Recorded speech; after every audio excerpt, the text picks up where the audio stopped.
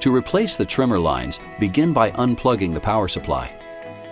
Holding the string head steady, turn the green spool retainer clockwise to unscrew it. Remove the spool from the string head, making sure the spring on the spool remains attached. Cut 2 pieces of string, both 9 feet long, and insert the first string into the anchor hole in the upper part of the spool.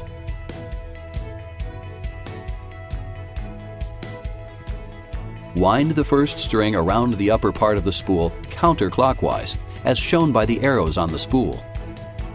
Next, install the second string by inserting it into the lower anchor hole and winding it counterclockwise like the first string.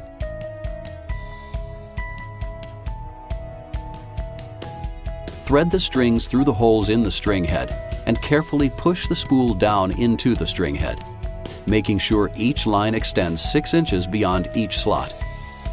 Next, slightly rotate the spool so that the grooves on the inside of the trimmer head catch the spool from popping back out.